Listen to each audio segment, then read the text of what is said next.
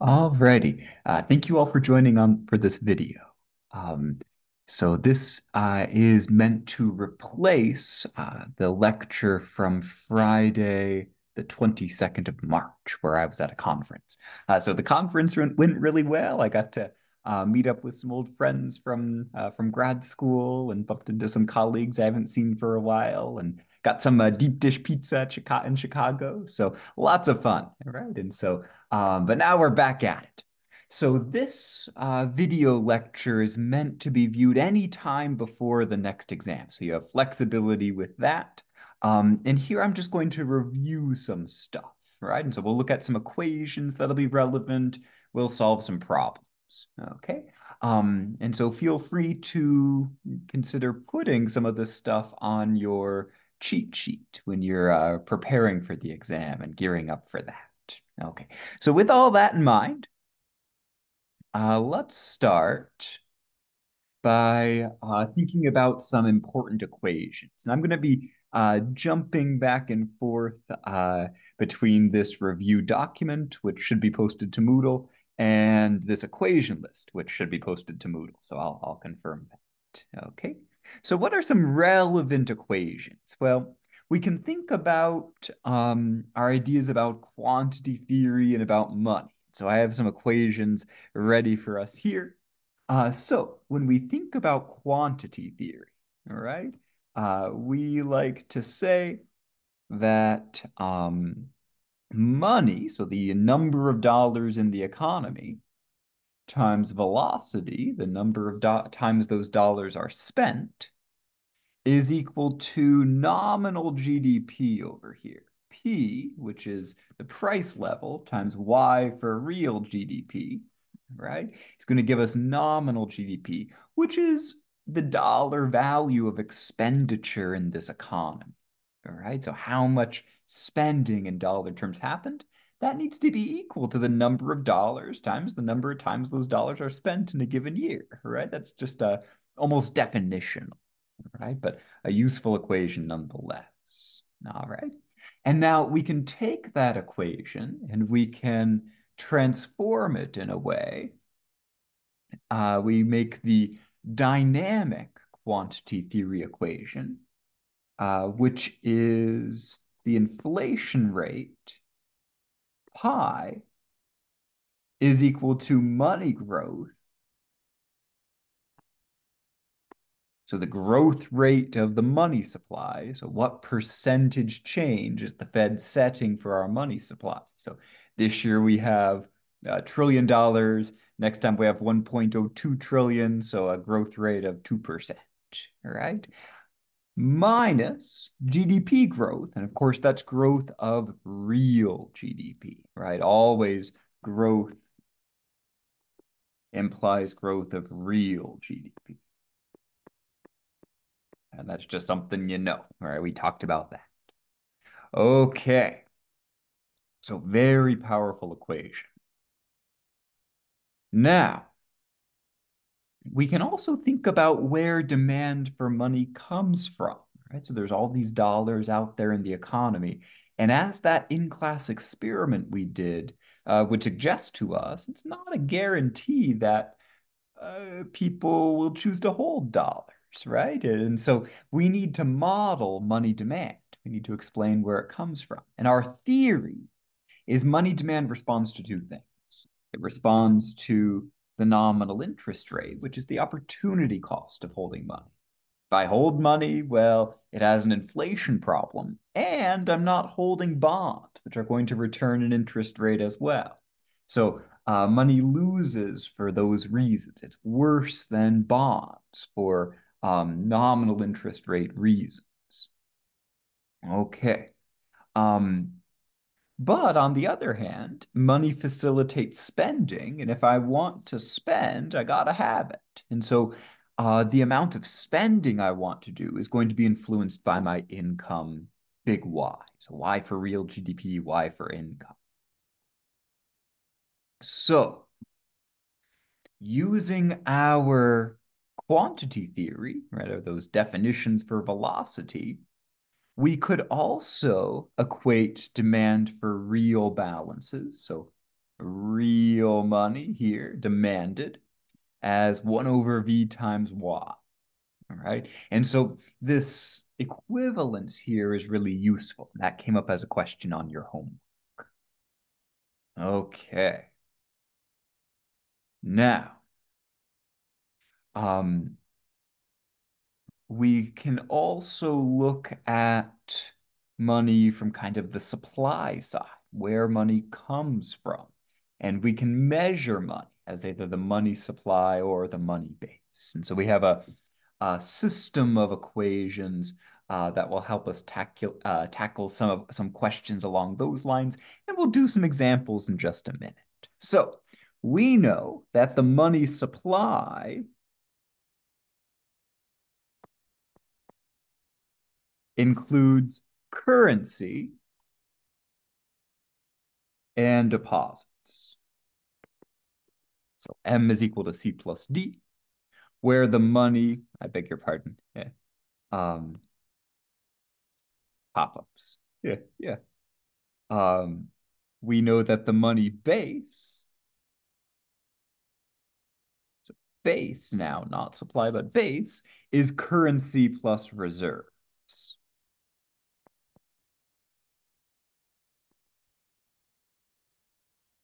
Okay.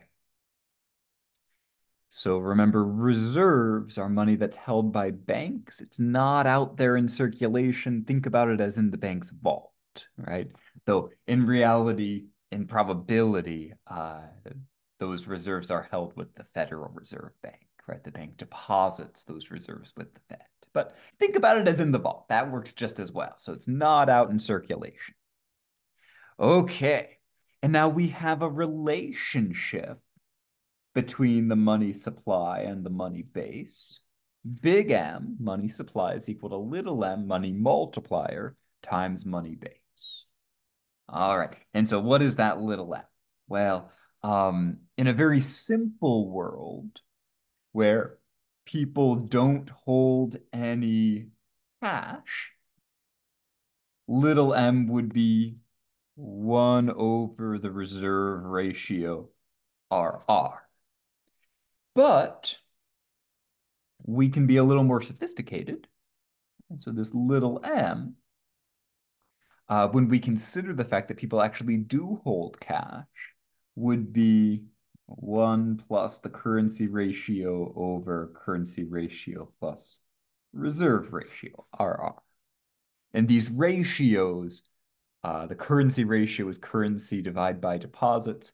The reserve ratio is reserves divide by deposits, right? So it's a ratio of deposits.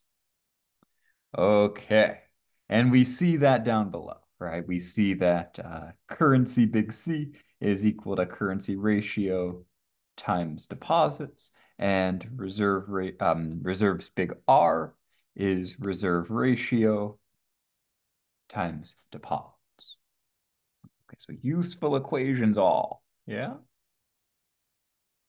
Okay. Now, we said that the nominal interest rate is the opportunity cost of holding money. And so sometimes we care about the nominal interest rate. We also said that people are motivated to save or invest, right, based on the real interest rate. And so, what is the relationship here? Well, the real interest rate takes inflation into account. And we have two views on this, all right? We could be looking backwards and we say, okay, I know what the real interest rate is, right? I know that the real interest rate, R, is just the nominal interest rate that's in the contract minus the inflation rate that I observe over the past year, the one that's in the data. So that'll be my real interest rate. That's a perfectly fine way of doing our analysis, looking backwards, right? The issue is we might want to look forwards. And if we look forwards, we don't know what the inflation rate is going to be, right? So the ex post real interest rate is going to be real is equal to nominal minus inflation as observed in the data. So true inflation. Now, if we're looking ahead in time, our ex ante real interest rate is going to be the real interest rate is equal to nominal interest rate minus inflation expectations. I don't know what the real interest rate is, so I take a guess, or I take a guess as to what inflation will be. And this is my best guess, right? So this thing still does have meaning. This ex ante real interest rate tells me the real interest rate that I expect, right? And that's important. More often than not, this is the one that motivates people's decisions, right? We have to decide whether to invest or not before the inflation rate is revealed, right? And so take that loan or don't, right? We'll find out what inflation is later. Okay. Now, the addendum that I want to make, right, so there's one other equation in this chapter that is probably relevant. So we also talk about unemployment in this chapter, right? And we know that unemployment, U, right, is equal to, well, the labor force minus employment, E, right? Um, so more often this would be written as the labor force is the unemployed, U plus the employed, E, right? So that would be equivalent. Now, um, we also know the unemployment rate, U divide by L. We did some algebra in class, and we found that this is equal to the job separation rate, the chance that I lose my job this year, divide by the separation rate plus the job finding rate, F, right? So Sierra over Sierra plus Foxtrot. Yeah. Okay. And so this is going to tell me something about the natural rate of unemployment, right? It's where the economy is tending towards. But as we know, there's a business cycle. As we know, there's different fluctuations. And of course, this equation isn't explaining where inflation or where unemployment is coming from. It just says this is where it tends towards, right? And so we need to develop some theories to think about this further. All right. So those are the equations that come to mind. It might not be a fully inclusive list, so do look over your notes, and there might be other equations that you want to add to your cheat sheet or go over in your review. But this is a good start. This will be pretty helpful for the review to come. Okay. Now, let's do some examples. So first, I think, all of these would be decent exam questions, so these should be fairly representative of what you'll see on the coming exam. So first, list the different historical and modern types of money, and give an example of each. All right. So barter is not money. Barter is the absence of money. Don't count barter. All right. And I'm just checking to be sure that my microphone is being activated and we look good. All right. So don't think about barter, but we could think about a very rudimentary sort of money, commodity money. So commodity money. And so we could think about specie, like for commodity money, gold and silver, all right? Were often used as money.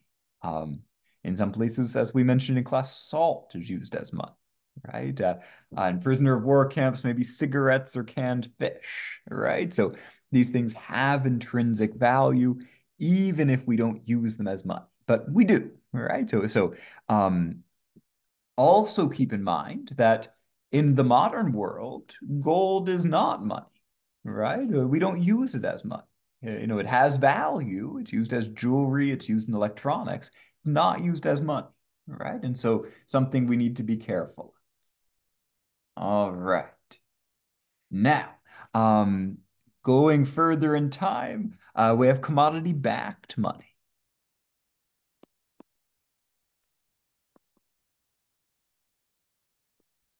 And so think about the gold standard. Think about the pound sterling, right? So the pound was backed up by silver. And so commodity-backed money is the idea that yes, we're not trading the gold itself, but there's gold in a vault somewhere backing up the money. And somebody could go and make the trade, right? You can ask your government to reimburse you with hard commodities instead of these paper bills. All right. And so finally, we could think about fiat currency. So, most modern currencies, right? So, we have US dollars, right? We have euros, maybe pound, Great Britain pounds, right? Most modern currencies, in fact, all of note are fiat currencies now. Okay. Now, an example of a double coincidence of wants problem. Okay, so um, we illustrated some of these in the that example that we did in class where you guys were trading wheat or brick or ore, right? And sometimes we match and find a partner, sometimes we don't, all right? So with that in mind, right, kind of following that example, let's suppose I have ore and want wheat. And this could happen in a Settlers of Catan game, right? I guess they call it Catan now, right? So I have ore and I want wheat. Um, you have wheat, but want, I don't know, something else, maybe wool, right? And so we can't trade here, right? So the upshoot of this is we can't trade because there's only a single coincidence of wants. And so that's the problem, right? A trade would be nice to do, it would make me better off, and it doesn't happen. So that's your double coincidence of wants problem, right? So each needs to have what the other wants. And so our big idea, our big insight, right, is we're trying to solve this problem that each must have what the other wants for trade to be possible. And so we can introduce money instead, right? So if we introduce money,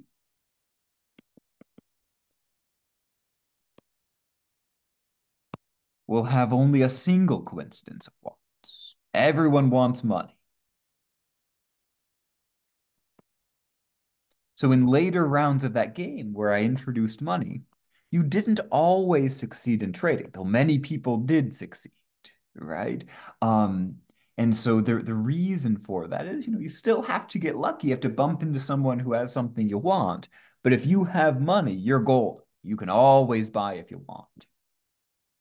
Okay. Now, an example of a shoe leather cost. Okay.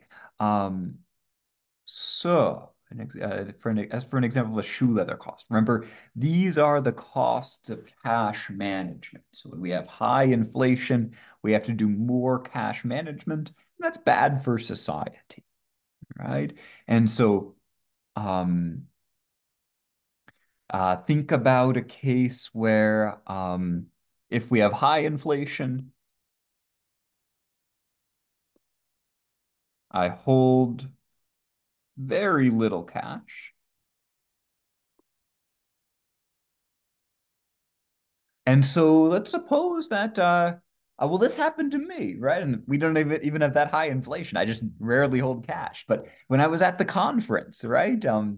Uh the restaurant that a number of colleagues and I went to didn't want to split the bill, which is very irritating because I mean, oftentimes people need receipts to get reimbursed for conferences, right? But anyway, they didn't want to split the bill, and so we worked it out, but I didn't have cash on me, right? So I have to figure out how to like what to do. Like, can I Venmo you or all this, right? And so maybe I'm holding very little cash. I'm walking along the street.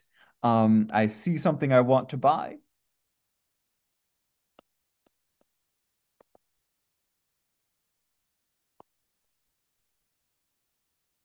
And so now I need to run to the bank to get cash.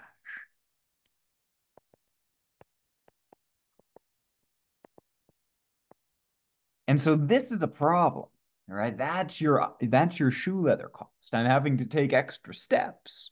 In a normal environment, I might just have cash in my wallet, but I'm avoiding doing that because of the high inflation. So it's inducing extra effort, extra cost from me. Yes? Good. Okay. How about a capital gains tax distortion? Okay, so we want to talk through the story here, all right? And so what's happening here? Well, again, this is a story about inflation being high. When inflation is high, the nominal interest rate is eventually driven up, right? Because I is equal to R plus pi. Okay. Now, when that happens, right, we know that the nominal interest rate is taxed, right? And so taxes on interest income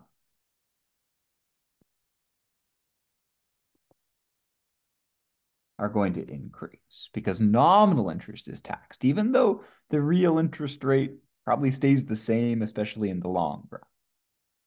And so then what happens? Well, this means the after-tax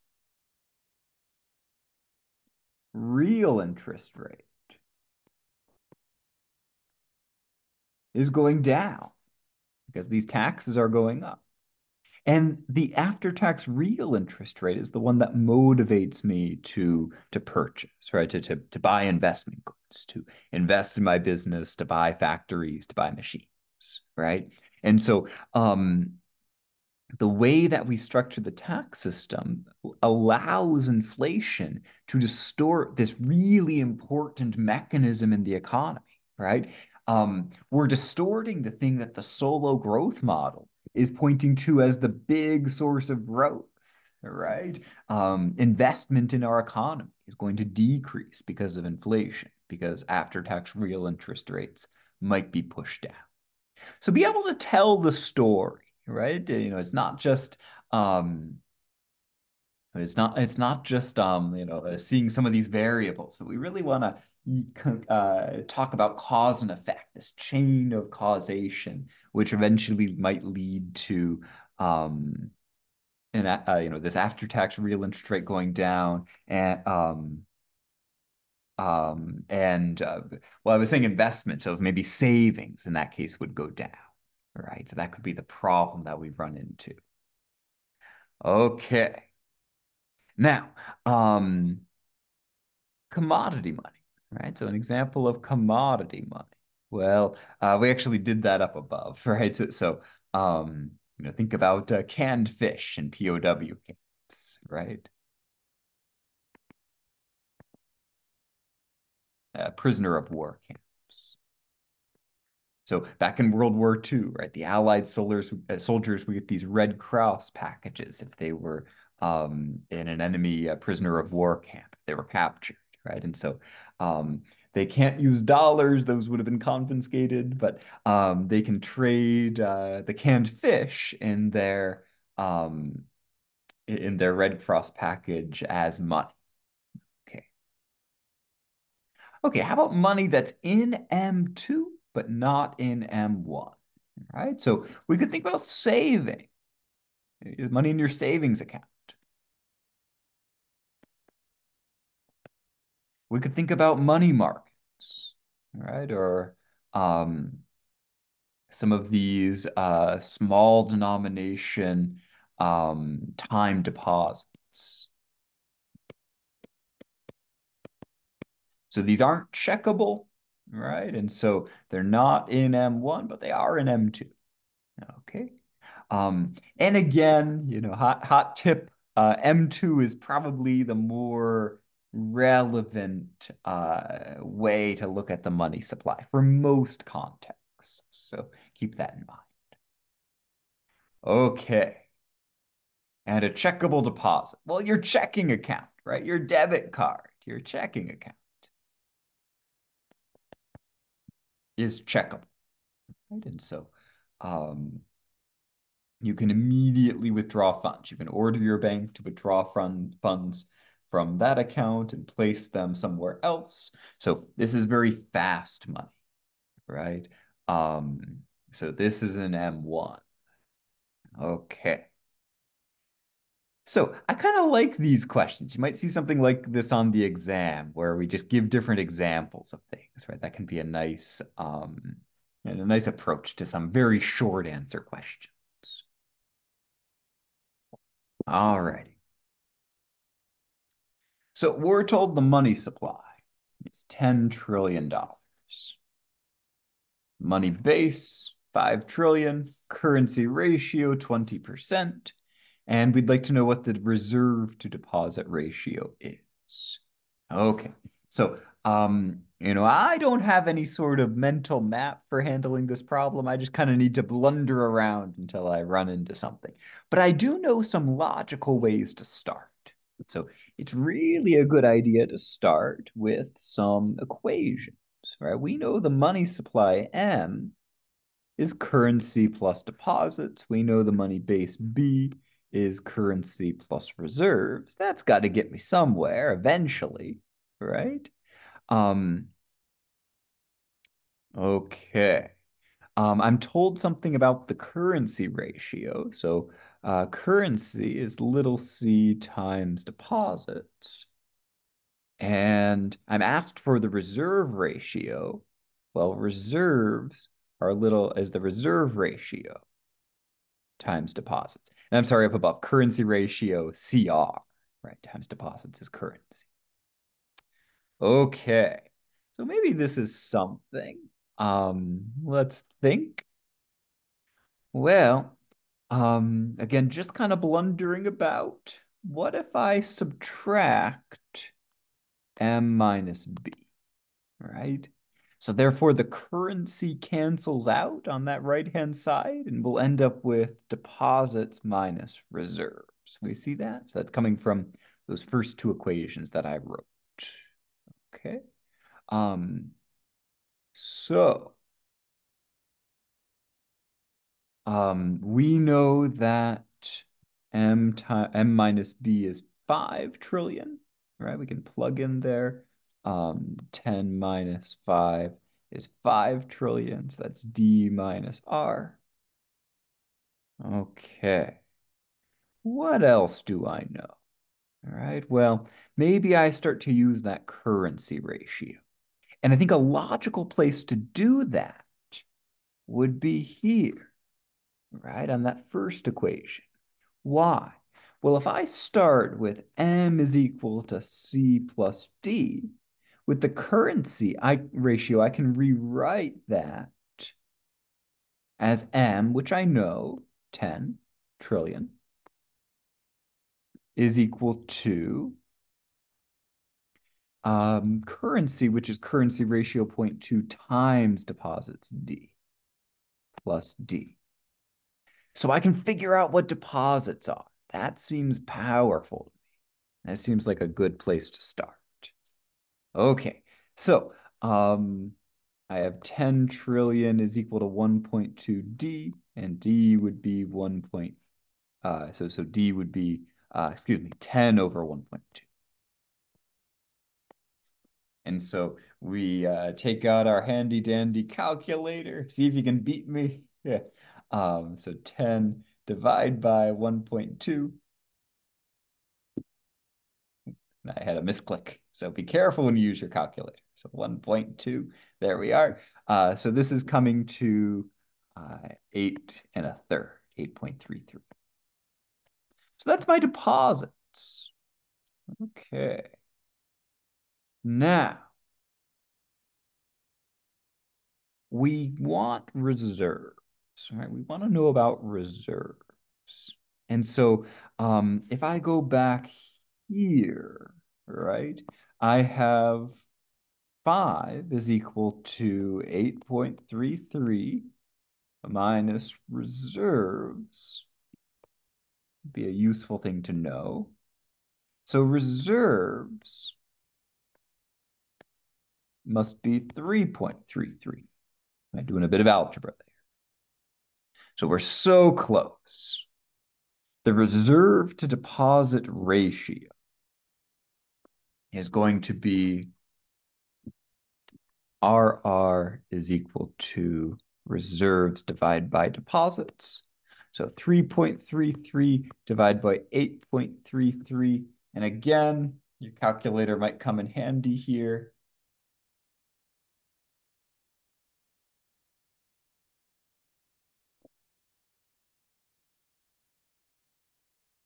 And so this is going to be equal to 0.4. So banks are holding 40% of incoming deposits back as reserves. They're playing it pretty safe. So here's our answer. Right, this is the reserve ratio. And that solves the problem. So again, kind of meandered about. I had a bit of a false start here, but it was useful in the end. So just keep banging on these things, right? Eventually the answer falls out, right? And so just, stay confident, you know the equations, just try to go about solving them in a reasonable way. Line up your equations and solve. Okay. Now, in the same example, how much currency is held in the economy? Well, this should be relatively easy to find, right? It looks like we haven't got it yet, but we ought to be real close. So, two ways pop up to mind to find this thing. I could use that top equation here. Money supply is currency plus deposits with my deposits. That's probably the easiest way. I could also multiply the currency ratio times deposits, but I'm going to go with that first option. Excuse me.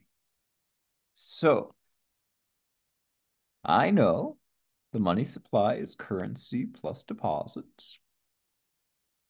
And so money supply is 10 trillion. Plug in red. Currency is what I'm looking for. Deposits 8 and a third. And so currency is therefore going to be 1 and 2/3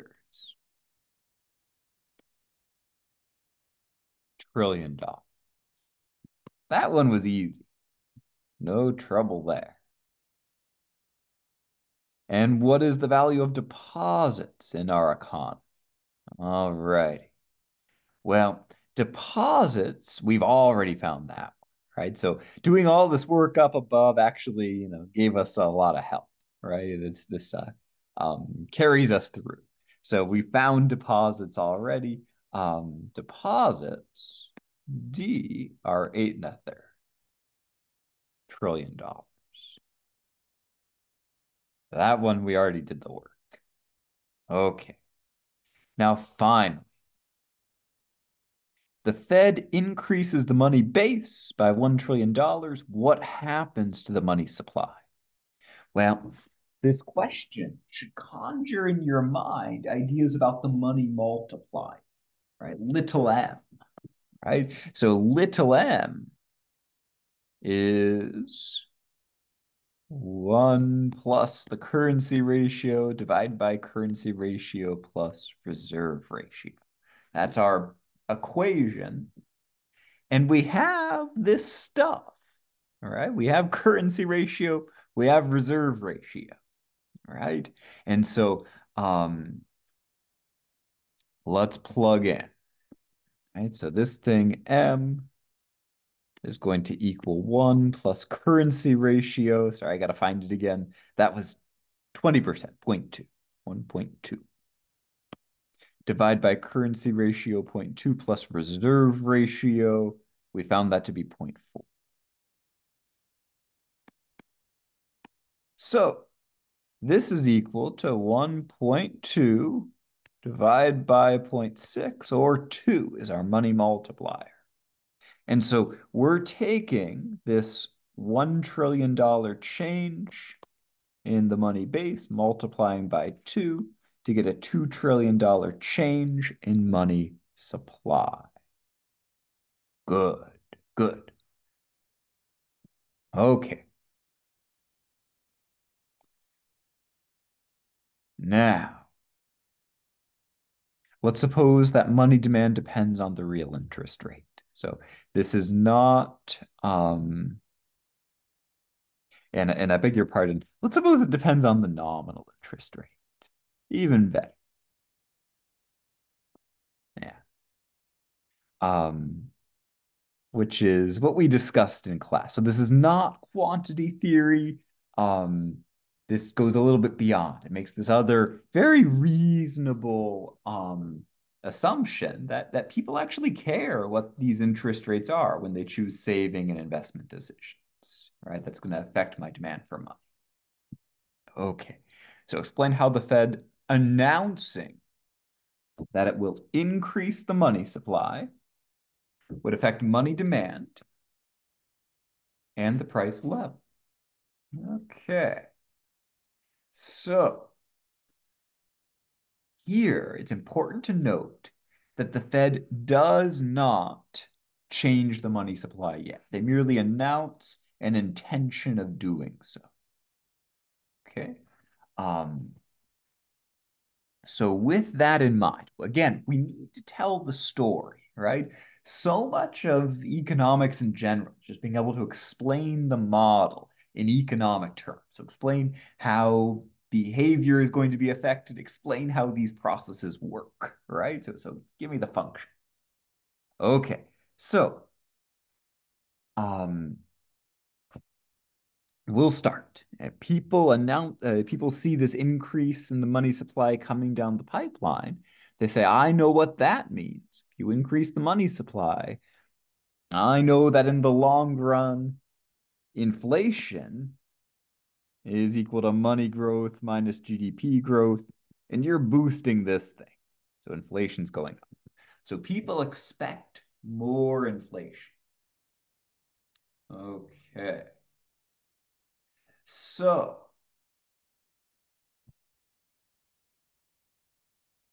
when I expect more inflation, I can run that through the Fisher equation.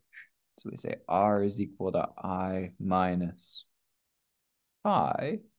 And real interest rates are kind of steady, right? Yeah, at least in theory, right? And so we can rewrite this I is equal to R plus pi. And so with people expecting more inflation, maybe this is a pi E for expectations. With this going up, nominal interest rates go up.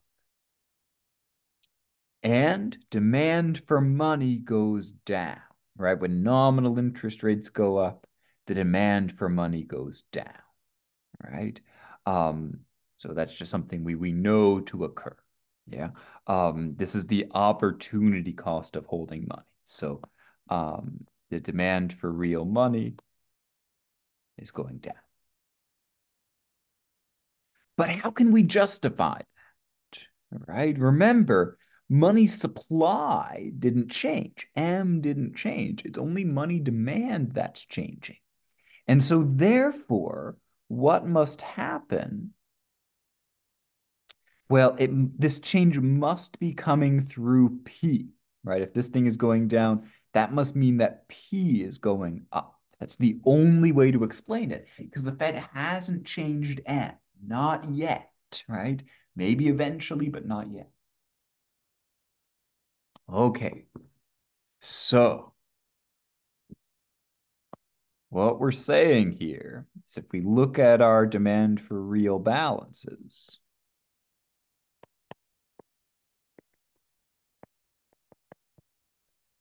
This change in the Fed's messaging increased I, and it can't change M, so it has to decrease the price. Excuse me, it has to increase the price left.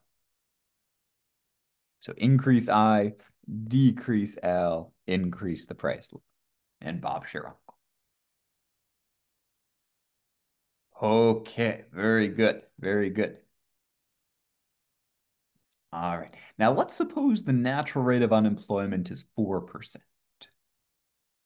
Okay, so the natural rate of unemployment, the unemployment rate that I expect in steady state, I'll call it U star, is 4%. Each week, 2% of workers are separated from their jobs. So each week, 2% of workers are separated. So S is 2%. What percentage of unemployed people find jobs each week to get this natural rate to make sense? Okay. So the equation that we need for this is U over L, the unemployment rate, sorry, U over L. So this unemployment rate is equal to S over S plus F. Okay. So we know this thing is 4%. We know S is 2%. 2% here, and F is my variable. Okay. And so doing some rearranging, I could write this as 2% plus F is equal to 2% over 4%. And so thus F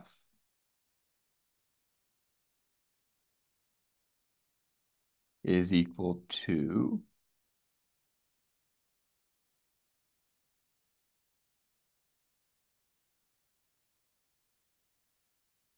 so we have 2% over 4%, which is 0.5 or 50% minus 2%.